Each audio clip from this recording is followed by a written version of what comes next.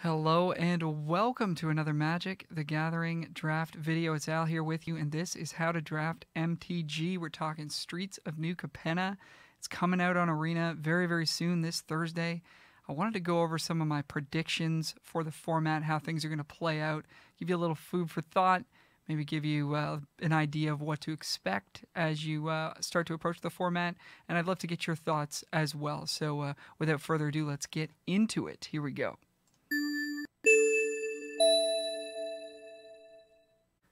So these format predictions are, not necessarily meant to be 100% correct, but I think it's fun to sort of take a stab at what's going to happen in the format. But really, I want to encourage you to think about the format on a macro level in terms of how it's going to evolve from week 1 to week 2 to, towards the end of the format. So by all means, please do chime in the comments below with your thoughts in terms of what you think is going to happen in the format. Maybe you think I'm totally off base on some of these predictions, or maybe you have some of your own. Please do click like and subscribe as well. It does help the channel a huge amount. I got 3 main predictions for you, and we're going to start with number 1. Mana fixing will be very undervalued early on in the format. You're going to see players with 4 or 5 color decks bashing your face in with whatever good rares and multicolor uncommons they can get their hands on, because players are not going to be taking the good mana fixing high enough. And if you're not familiar with the mana fixing in this set, please do go check out my Streets of New Capenna draft primer, the second chapter of it being all about mana fixing. The best mana fixers are, of course, the cycle of rare tri-lands, the cycle of common dual lands, the cycle of family 3-color sacrifice lands, and any good cards that produce treasure. So I believe that all of these cards will be picked, probably with the exception of the rare lands, picked too low early on. You want to be taking these with your first, second, third, fourth picks, I think, quite often. And until players start doing that, especially in week 1, the players that are valuing the lands highly are going to have a ton of them, and they're going to be able to play any rares they open or get past and have super powerful decks.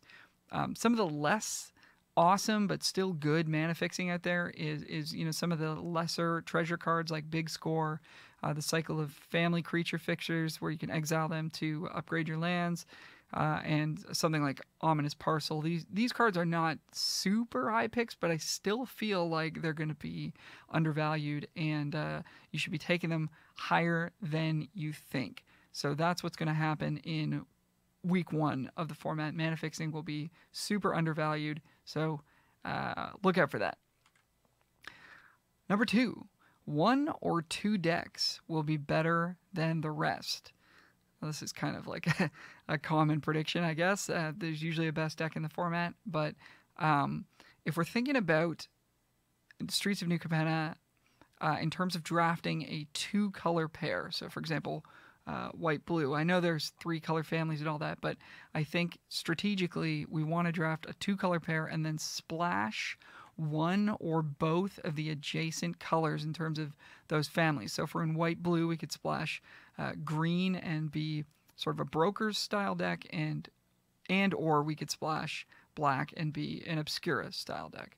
So in that way, this format is really a 5-deck format if we're thinking about the allied color pairs: white-blue, blue-black, black-red, red-green, and green-white. There's only 5 real archetypes in the format as opposed to the 10 that you would normally see in a regular set. So imagine for a second, and I'm making this prediction, that red-green and green-white are going to be a little bit better than the other 3. I actually think that's going to be the case, but imagine that truly is the case. Then starting your draft in the color green obviously is going to be super important. So whether or not I'm right about this particular color combination, I do believe that there will be 1 or 2 decks that are far superior, and finding this out early and therefore knowing which color we want to start in the draft is going to give us a huge advantage over the first week or two, especially once the decks get a little more figured out. So if we use Strixhaven as an example, which was only a few sets ago, but this was another 5-deck format. There were only 5 actual archetypes in the set. The only ones that were truly worth drafting were either Silver Quill, which was white-black, or some combination of blue-green Quandrix and or blue-red Prismari, which means that you only ever wanted to start with a white card or a blue card at the start of the draft for the most part, unless we're talking about really, really good rares. You always want to steer into either white or blue. So look out for some kind of pattern like this in Streets of New Capenna. I think it's going to exist. I'm going to be making a video about it when I find it, but keep your eyes open for that.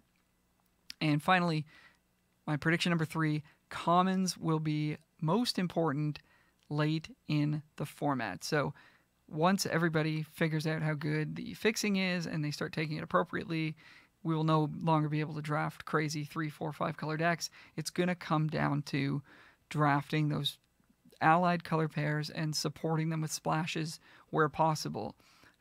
People are going to know what the good rares are. They're going to know what the good uncommons are, and we're not going to be able to exploit that anymore. So the decks that are going to stand on their own and be the most consistent towards the end of the format are going to be the ones with the best commons, because of course we're going to be able to see those commons more frequently in packs during the draft.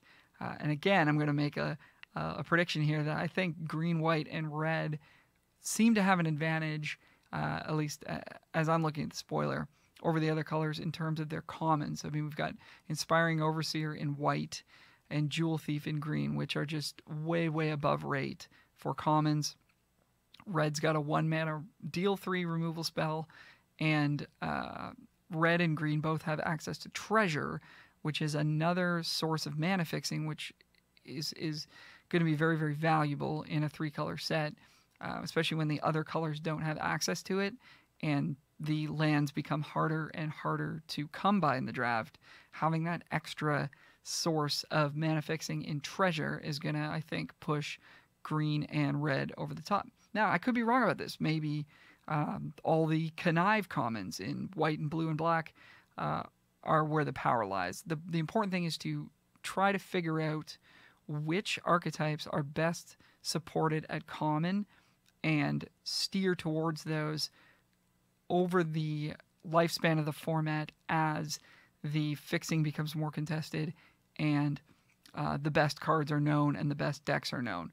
Want to steer towards the archetypes that have the best commons. And I believe green, white, and red are those decks.